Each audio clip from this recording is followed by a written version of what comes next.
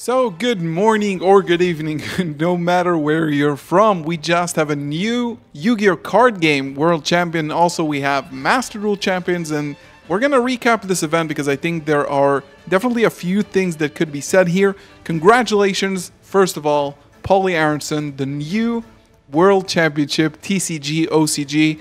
Just an amazing battle, amazing games. It was really, really good to see. But there's a lot to break down here, so leave a thumbs up, subscribe to the channel, and let's start by discussing what actually happened in the event.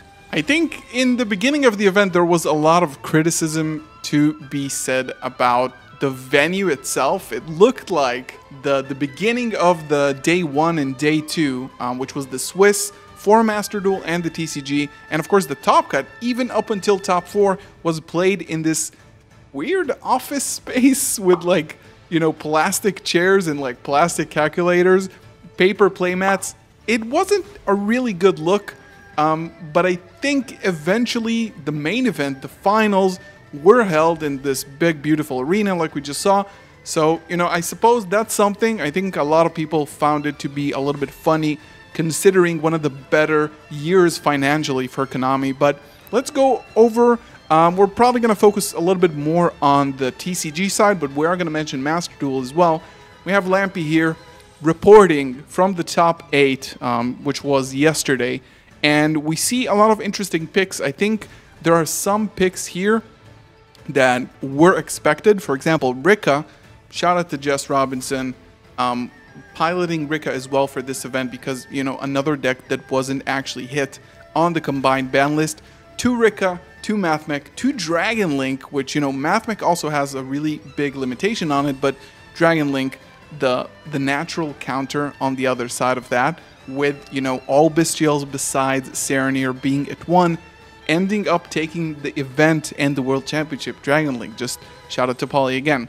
Then we have Vanquish Soul and Sword Soul, which we just saw in the finals, so 2 Soul decks. I think Vanquish, Rika, even Dragon Link were doing really, really well. But overall, this should have been expected. I think considering what happens after this, we might see decks like Rika be hit eventually in both the OCG and the TCG just to make sure the deck is under wraps because you don't want it to get out of control. You have that very strong Link 1 that I personally think is in danger. And Sword Soul, another deck that really didn't get any engine hits throughout the years, out for more than 2 years now, I think, and still available. And Dragon Link, even with all the limitations, kind of crazy to see it taking it all the way home. And another really important piece of information, first time ever that the top 8 consisted of only TCG players. No OCG players in the top 8 of this tournament, which is unheard of. I think there's a lot to be said about the differences in the format. I think if you're talking about the limitations, it does kind of bring the format closer to our side of the pond. But still, seeing former world champions like Akira in 11th place not really doing well, decks like Labyrinth not really doing well, people in the OCG bringing in tier limits and kind of missing out on what could be impactful in this format and ending up staying out of the top 8 for this tournament, which is kind of amazing. This is, again, like Paulie being the first champion from the US, this was also a first. And, some things that we love to see still plague this format as well. Shout out to Steven Santoli, and of course the United States North American World Champion, flipping up the Tikaboo here. Again, those cards are still legal, and we got to see some of that in the top 8 match. This was the top 8 match. This is all we got to see. But we didn't just see that. We also saw Game 2, which was concluded mainly with Dimension Shifter.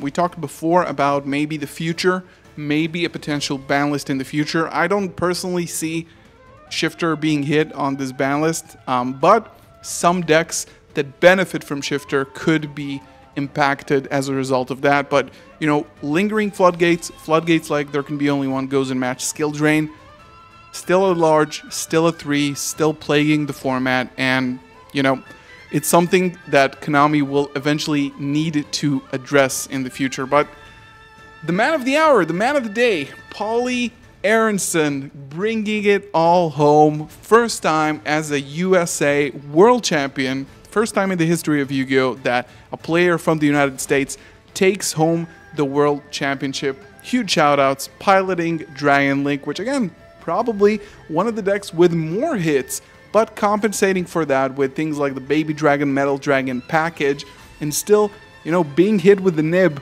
on the Heavenly Spheres, which completely opens up the game state from two players that basically pass turn to each other with like suboptimal hands to eventually like ending on the Dragon Link, you know, premium end board and leaving his opponent Juan Mateo top decking Moye and Ashuna, but that's not enough against two negates at the end of the day.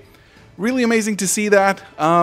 Following that, like actually before that, we did see the Master Duel finals. The Master Duel finals, it was groups of 3. It was actually Jesse Cotton's group versus Joshua Schmidt's group, ending up in the finals. We saw decks like Tearlament, Dragon Link, Exo Sister, Sprite even, and we even saw Runic. I think Josh played Runic Naturia in one of them. Really, really good matches to see. Really entertaining. I think the stream setup itself could have been a little bit better in terms of seeing the other games, but I think this format was a success for Konami overall. I think this was, maybe with the viewership and the feedback from the crowd, we can see Master Duel finally turning into maybe an esport.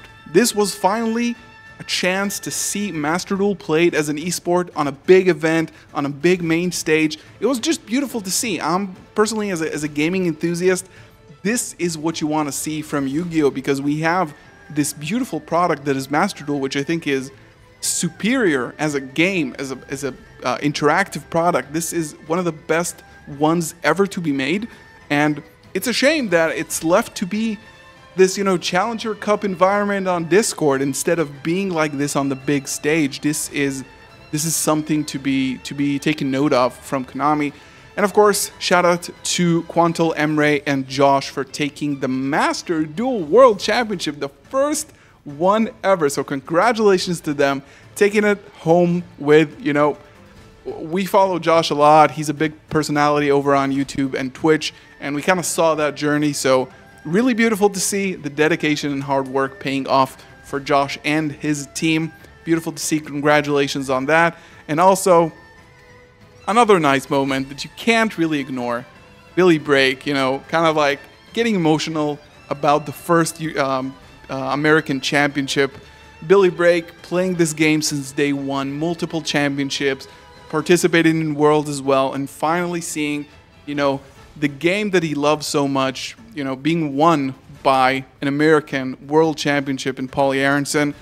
Really touching. I love this moment, absolutely. I wish we had some more in-depth, you know, scenarios like this, but there was also another thing looming over this event, which was the big announcement. What would be Konami's big announcement after the countdown?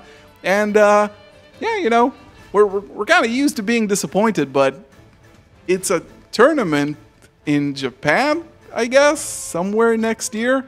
I think overall the premise was that the celebrations of the 25th anniversary is continuing to next year as well, which is no big shock because I think it's a really good seller. You know, the rarities, the sets that are coming out, really easy to sell and market. Basically, like, this is the announcement, a big tournament, the Legend of the Duelist tournament. Not a lot to be said about that, but, you know, we waited for the announcement. No, it's not an anime. Congratulations to Paulie Aronson, bringing a lot of joy and pride to American and TCG duelists in general. Extremely well deserved. Love to see it. And yeah, leave your comments down below. What did you think about this event? Leave a thumbs up, subscribe to the channel. Congratulations to Paulie. See you in the next one. Peace.